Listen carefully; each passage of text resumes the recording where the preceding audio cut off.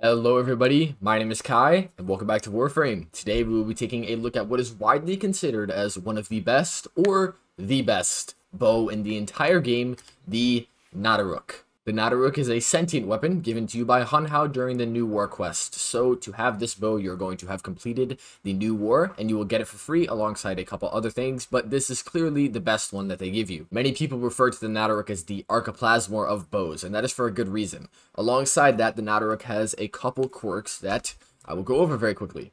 Starting off with its charge mechanic. It is a bow, and if you hold down the trigger, you will pull the arrow back and charge it. But if you see that little 1/3 right there, that I get the dial in and the reticle turns yellow. If you fire while in that charge state and you don't fully charge the bow, you will get a perfect shot. This perfect shot does a lot more damage. The critical chance, the critical damage, the stats are increased. So when using the Nataruk, you want to try and be firing in that last 1/3 of the charge time. Alongside this, people refer to the Nataruk as the Archiplasmor of bows, as I said, because when you get that perfect shot, it has a little bit of an AoE effect. It allows you to hit all these enemies, even though I clearly was not aiming the arrow at them. The charged and perfect shot also both possess infinite body punch through, so body for punch through on the Nataruk is not necessary, as you can hit as many enemies as you can. It also has infinite ammo. You seemingly just generate the arrows out of thin air, sentient energy, whatever you call it, but the rest of the nuances about the Nataruk we will go over when we do our mods, which happens to be right now. If we start with the base stats of the Nataruk, you'll see that there are 3 firing modes: quick shot, charged shot, and perfect shot. The charged shot is when you hold down the trigger all the way. Perfect shot is when you get that final 1/3, and the quick shot is when you just tap it in these first 2/3 like this. Now, one thing to note is that the quick shot actually has a guaranteed impact proc, even though it doesn't show it here, so it can make use of things like internal bleeding, but I will showcase that later. Looking at the perfect and the charged shot, the perfect shot specifically has a base 60% critical chance. That is higher than the Kuvachakra. The crits that you can hit on this weapon are absolutely insane. Using just a couple mods such as critical delay and galvanized scope give you reds with absolutely no outside Warframe buffs or anything out of the like. It also has above average critical multipliers, especially on the perfect shot, and the damage is very, very high. It also has a 50% status chance, which is just like absolutely phenomenal. Now looking at how we want to mod the Nataruk, I will start with the Arcane. I like to use Primary Deadhead.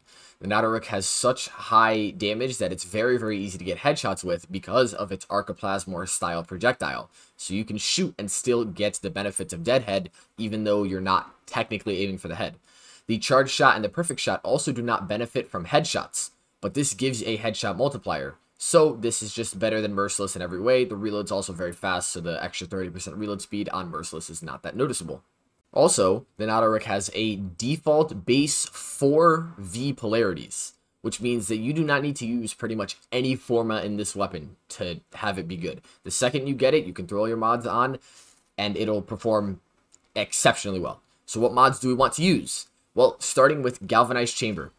More multi-shot is more multi-shot. This stacks up even more, and yes, this is like a necessity mod on pretty much every build. Next, I like to use Galvanized Scope. Why? Because like I said before, Nataruk, it is very, very easy to hit headshots with. This gives us even more critical chance when aiming for 12 seconds, and gives us more critical chance when we get headshot kills when aiming. Since we're going to be aiming a lot, I also like to use Bladed Rounds, because on kill, 120% critical damage when aiming for 9 seconds. These two mods synergize very well. If you're going to be aiming, getting more critical damage while you're aiming, who's gonna say no to that?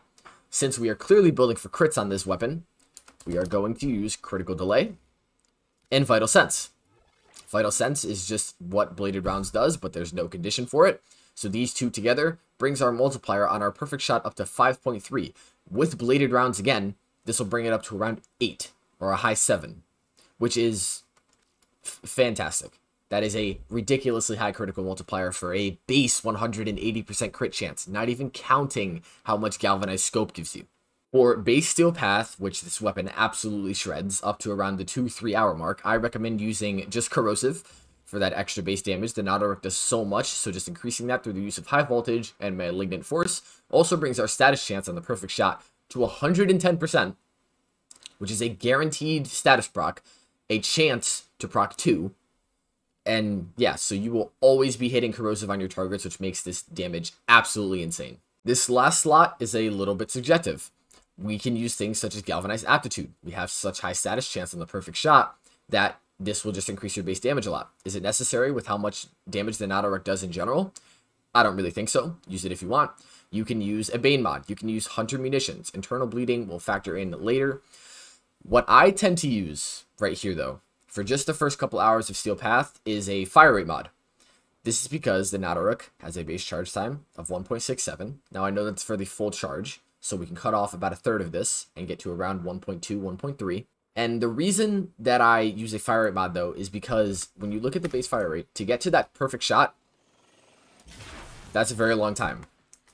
So if we throw on a Fire Rate mod, such as Shred, all Fire Rate mods give double effect bows, brings it down to 0.83, makes that a lot more comfy to use. But if you do not want to use any Fire Rate mods here, and you want to go for even more damage through the use of a Bane or Hunter Munitions, because you have such high crit chance, you will always proc Slash, although I don't think this is very necessary, due to, again, you being able to do so much damage paired with Corrosive, I recommend you come to your Warframe, and you slot in your Arcane's Arcane Acceleration. Arcane Acceleration is great. You actually only really want this to be around rank 3 or 4 because 90% fire rate makes it a little too difficult, in my opinion, to consistently hit those charge shots, which is what you want to do because that's where the majority of your damage will be coming from. I will not be using Arcane Acceleration here. This is purely because I just want to showcase just the Nataruk itself, but just know that that is an option. So in this last slot, I am going to be using Shred. Now with this build right here, you will not have a problem with pretty much any enemy. As you just saw, I have no mods on my Excalibur right now. And it is a galvanized build, so we give it a little bit to start up. But once it gets going,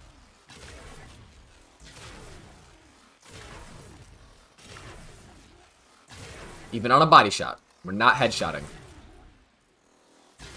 And you can imagine that this gun, on all enemies that are not corrupted heavy gunners, is going to do a stupid amount of damage. Because again, that infinite body punch through and the ability to hit headshots so easily just means that, like, you know, enemies are not a problem at all. This thing just annihilates.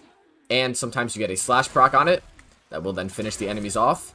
That is the only thing that this build could be missing, is that slash. So you can run Hunter Munitions over a mod such as Bladed Rounds if you want. If I come back and swap out Bladed Rounds for Hunter Munitions, you will also have to change your Arcane. Since you will be getting slash kills and those do not proc Primary Deadhead, just swap over to Merciless, because slash procs do proc that. And then when we come back to some enemies over here, let me just respawn all of them so we get the full 20. And now when I come over, again, this is a galvanized build with an Arcane, so it's going to take a little bit to stack up.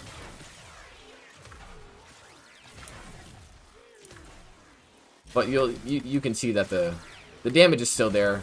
I'm not even using Viral right now. And the slash procs will finish any enemy off. Because the Nataruk just does so much damage in general that, like, the slash procs don't really need that Viral to boost their damage. But if we do decide to use Viral, swapping out High Voltage for Rhyme Rounds, giving us Viral instead of Corrosive, and we get the enemies back in here. Now our slash procs will do a hell of a lot of damage. And it'll be a little bit slower to build up because we're not doing such raw damage, which is why I suggest the Bladed Round setup with Corrosive at the beginning. This one, technically the damage scales a lot higher than the Corrosive one with Bladed Rounds, but again, the kills are not instant because the slash procs they don't instantly kill.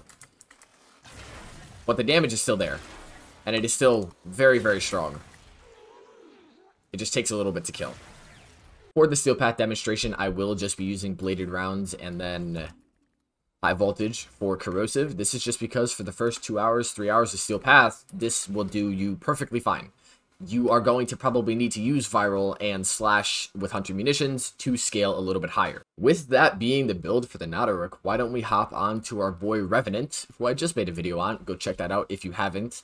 And just for simplicity's sake, use our Nataruk and go do some Steel Path. Here we are in Mott, in the Void on the Steel Path, my favorite place to test things for you guys. Now, I'm using a Panzerwolfenpfeiler, mainly because it can't die, but also because it spreads Viral, which helps the slash procs that the Nataruk will do. Is it necessary? No. Use whatever companion you want, although the Panzer is probably the most useful.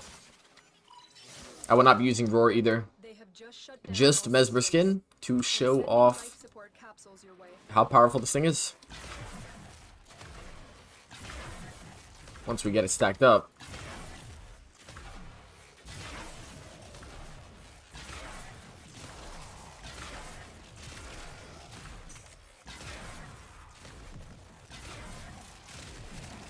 Yeah, and, you know, aren't those reds so beautiful?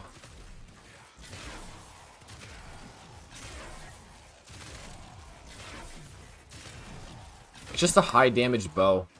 Okay, that's literally what the Nataruk is. Just a ridiculously high damage bow with infinite punch through.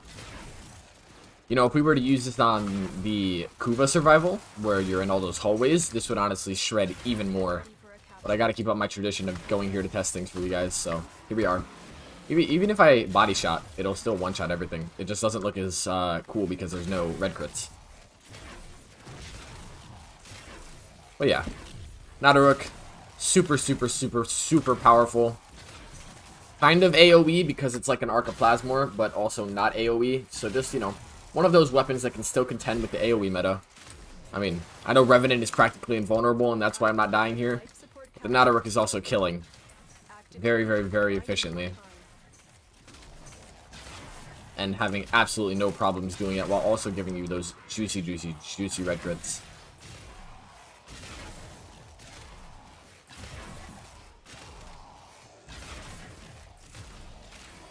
Yeah. We got no issues here. Oh, almost ran out of Mesmer Skin charges because I'm not paying attention. But let's see how it fares against an Acolyte, why don't we? Okay, with Misery having just spawned, and we're chucking away at him. Where'd he go? There he is. Yep, no issue. No issue at all. Obviously, if you're going against someone like, I think it's Mania, who has like the Turbulence Zephyr Shield or whatever, it's gonna be a little annoying because you have to get up close and personal, but besides that, yeah, Nataruk. Ridiculously good. And that is this video done, everybody. Thank you so much for watching. Honestly, one of my shorter ones, but that's because the Nataruk is just so strong that it's not like it needs anything. Like, you hold down left click, don't let it charge all the way, success. I show you the mods, it kills things, and like, yeah. So, again, thank you so much for watching, everybody. I appreciate all of you. Every single one of you are contributing so much to me, and it makes me so happy that all of you are enjoying the content. So I will continue to keep putting it out for you guys. I'm going to try to stick to this frame, then weapon type video style. The weapon videos are typically shorter, and the frame videos are a little bit longer. So, yeah, I'll catch you guys in the next one. Peace.